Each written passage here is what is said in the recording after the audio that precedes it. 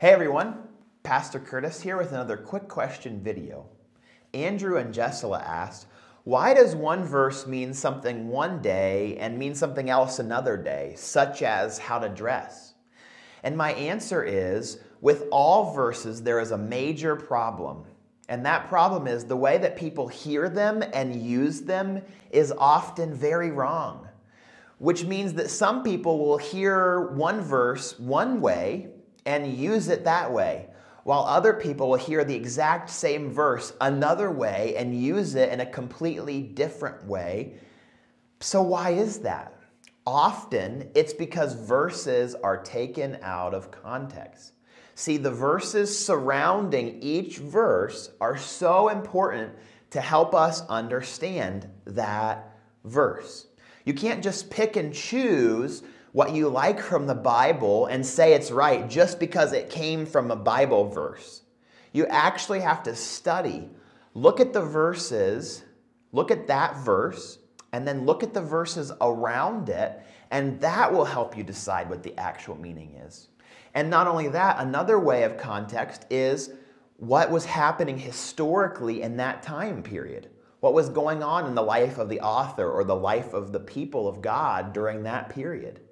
And then another contextual way to read a verse is in the whole picture of the Bible. Does this seem to contradict the Bible? And so I think I'd encourage you that if you hear someone use a verse and you wonder if that's the right way it should be used, write it down and then go study that verse for yourself. God gave us each verse with a very specific set of themes and ideas behind each and every verse. See, God intends each verse for exact meanings. And often, Christians and non-Christians alike take the verses, they pull them out of context and make them fit whatever they want them to say, rather than study and see what God meant for that verse to say. Here are some examples of what that might look like. How about Matthew 7, verse 1, which says, "Judge not, lest you be judged." This verse is often used by people to basically say, hey, mind your own business. Leave me alone. I'll do what I think is right, and you do what you think is right. So stop judging me. Christians aren't supposed to judge, right? And often Christians misuse this verse to get their friends to stop pointing out sins in their lives. When actually, if you look at the context of this verse, it's teaching us that we should actually lovingly help one another with our issues. We shouldn't be afraid to point out sin issues to each other, but we need to do it in a loving way. And that's not only in Matthew 7, but that's across the Bible, that we're supposed to help brothers and sisters when they're falling into sin. Another popular misquoted verse is Philippians 4:13, which says, I can do all things through him who strengthens me. And you might have heard someone talk about this verse as a way of saying that God's got your back no matter what you do, and that a real Christian will always have success in what they do because of this verse. But that's completely wrong. See, Paul wrote this verse, and Paul had a really rough and tough life. But he wrote this verse to show that God can carry you through those hard times, and God should be your God in the good times. He's using this verse as an encouragement that if you are hungry or if you're completely fed, if you're in prison or if you're free, if you have a lot of money or if you barely have any money, that no matter what, your focus should always be on God, who is there for you to help you. He's not saying that if you use this verse, you too can be a great NBA superstar or magically erase all your fears and worries or score that game-winning point. It has nothing to do with that, but what it has to do with is with trusting in God in every moment. In Jeremiah 29:11, you might have heard this verse, "For I know the plans I have for you, declares the Lord. Plans for welfare and not for evil, to give you a future and a hope." See, a famous group of people will use this to push the prosperity gospel. And often they use this verse to tell people that God is going to do something amazing with their life and make them extraordinarily wealthy and happy forever. But the problem is, if you look at the surrounding passage of this verse, God is actually talking to people who are captive in slavery in a sense. They're not in their home country.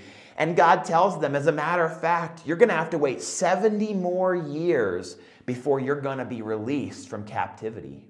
See, God was still in control, and this verse was to encourage them that even though their life was hard, that they needed to keep their faith in God, who has amazing plans for the future, and not to fear and not to complain their current circumstances. That's what this verse meant. Not that God would just give you everything that you need and always hand it over to you, and that some future plan is always the best coming down the road. Sometimes life is full of trials and struggles. And for those people in that verse, it was full of 70 years of slavery, basically. Lastly, Revelation 3:20, where it says, I stand at the door and knock. Many of you have probably heard that verse as an encouragement for people to accept Jesus as their Savior. Like Jesus is just waiting for us to knock, and He will open the door and accept anyone who is willing to ask. But did you realize that this verse is actually addressed to Christians? If you look at what's happening in Revelation 3, you'll realize this verse is a warning to Christians that we too often push Jesus away out of our hearts. We push Him out of our lives and try to become self-sufficient. We forget our need for Jesus, and we forget our need for Him to be our Savior. So in actuality, this verse is warning us that Jesus is the one waiting outside the door of our hearts, ready to be let back in. It's actually Jesus who is doing the knocking, wanting to be the most important part of our life. The full verse is this. It says, "Here I am." Jesus says it. "I stand at the door and knock. If anyone hears my voice and opens the door, I will come and eat with that person and they with me." Jesus is waiting for us to open the door as Christians to our hearts and let Him rule in us once again and to put away our selfish desires. So my answer is, for this video, read each verse in context. I'm going to do part 2 of this question tomorrow about how a Christian should dress.